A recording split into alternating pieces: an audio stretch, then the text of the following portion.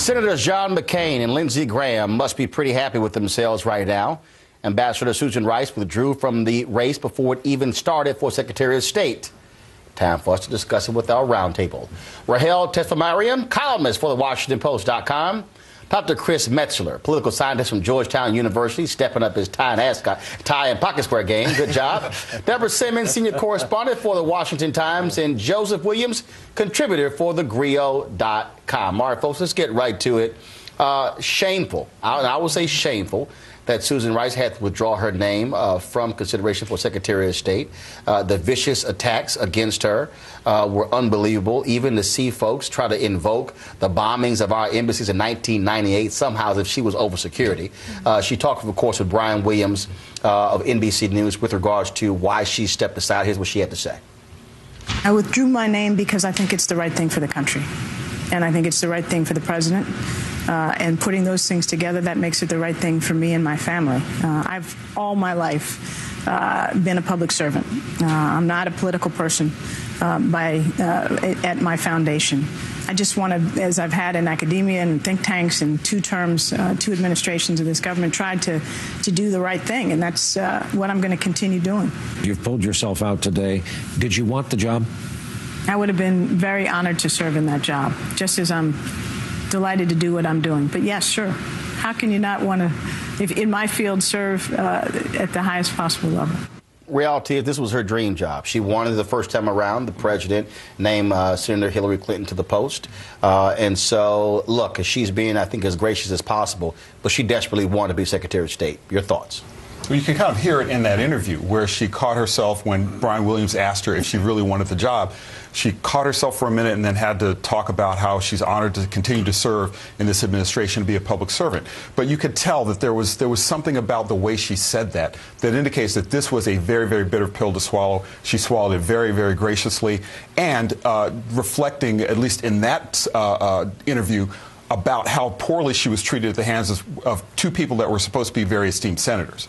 Yeah, and I think the question is, why was there any discussion of whether or not she could be trusted? I mean, someone who has served this long, has done so much. There was rhetoric about whether or not she could be trusted. Senator John McCain even tried to question her intelligence. Exactly, and I think that was alarming to me because we don't turn around and then ask the Republicans why they should be trusted, because they seem to be doing this for the American public, but there's always this undergirding of reasons that they don't always tell us. Well, I still don't know what the issue is with Susan Rice is. Right. And so for me, the question is, she's clearly qualified. Mm-hmm. That's not the issue. Mm-hmm. So what's the real issue? She was, if only the senators were as gracious in their critique of her as she was in withdrawal, then we would have seen a much better Washington. Look, the fact of the matter is, they don't like her for whatever reason. Well, first of all, Chris, we heard these ridiculous things about, well, to be a diplomat, she's too rough. The New York Times had this comment that she snapped at a Chinese diplomat in some meetings when, I'm sorry, I guess I don't mind there being a tough member of the United Nations. And not only that, okay, how dare any Republican have the audacity to call her too tough when President George W. Bush had John Bolton as his UN ambassador? Give me a break. Who couldn't get confirmed, by the way. Yeah, how about that? But you know what? I think Ambassador Rice gave us she herself said, she gave us I'm not a political person. In other words, the issue of being the ambassador and to interchange with all of these different ethnicities, heads of states on any given subject at any given time is not the issue that these folks who are criticizing me are looking at. It's a political game because they're members of Congress. And they also were attacking her because of Benghazi. But Deborah, I don't understand. I'm serious. I don't understand. And please answer this. And her spine is as stiff as Hillary's spine, who has to play all these political games. But answer this for me, and this is what bothers me. She was attacked because of security. when she was not over the State Department. Right. She was attacked over intelligence. Right. She's not over the CIA. Right. I find it interesting that McCain, Graham, Kelly AI, all of them, nobody wanted to question Secretary of State Clinton. No. None of them wanted to question David Petraeus. Right. None of them wanted to question them. So they said, we're going to make you the target, when those are the folks who should be asked to tell questions what happened in Benghazi. The target and the scapegoat. Ambassador Rice was made the target and the scapegoat. Moreover, Hillary, 2 months ago, came out and said, hello, America, I'm responsible for what happened. But they chose not to question her. They didn't want to hear it because they were making Sunday talk shows safe for democracy, basically, where she had gone on these chat shows and said something that was the best intelligence available. At that time. At that time. Right. And this is the purview of Graham, this is the purview of McCain. This is what they do. And to have her be made a target for saying something that factually at that moment was correct, but later was found out to be incomplete, it's really ridiculous. Now, hold on. Andrea Mitchell of NBC News, she reported that senior women in the Obama administration were not happy at all with what took place with her having to withdraw. Here's that also he accepted it, or that she had to withdraw and that he accepted it. Right. And here, of course, is my homegirl Donna Brazile on CNN giving her reaction. I was angry. I got a call from Roland Martin, who said, have you heard the news? And I said, absolutely, she should not step down.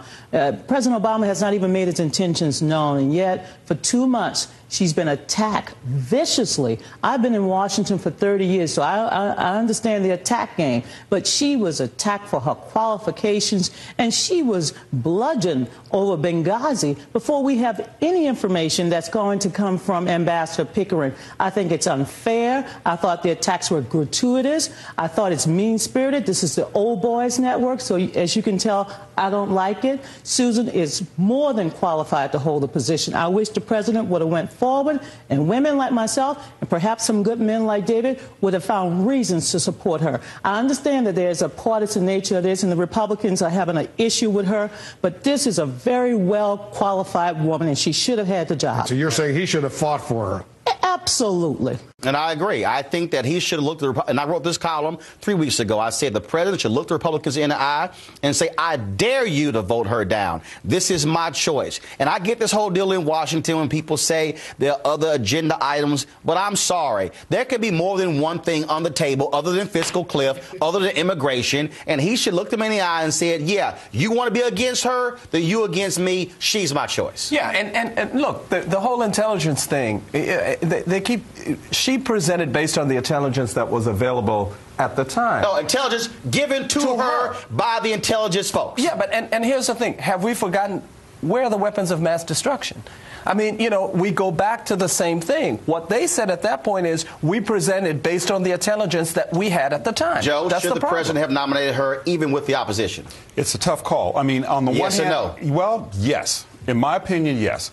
Because of that very scenario, vote her down. The optics would look really horrible to have her in committee and have 5 white guys saying no. And also, I think that also, Deborah, yes or no, should the president have nominated her anyway? Yes.